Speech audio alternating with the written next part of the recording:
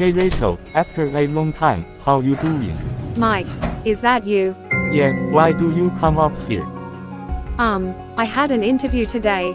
Haven't you seen the notice? Yeah, I saw it. Why do you look so bored? What happened up there? Actually, I wasn't stronger enough to face it. There were so many talented people out there other than me. Okay, let's go. I have something to tell you. Okay. What do you want me to tell? Have you seen tame elephants? Is this you want to tell me?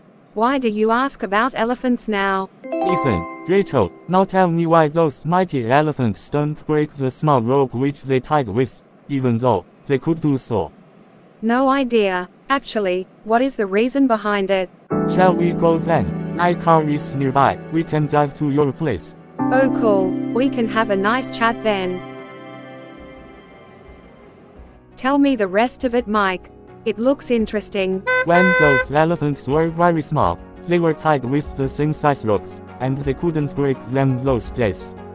I didn't know that. But they don't know that they are 800-fold stronger than fast, so they do not try to break them and go away. Why do they behave like that? Because they do not have a clear idea about their strength. Is that so? That's pathetic, isn't it, Mike? We are also like that. We don't have a proper understanding of our strengths. That's why we lose once. We don't try again to achieve something. That's a great idea, Mike. I could have thought of it before this. Thank you. Try again. Rachel, don't give up so easily. You are stronger than you think. In the next interview, you could have done better, I'm sure. Thanks, Mike. I will work hard for the next interview. Put up your seatbelts. I'm going to fly now.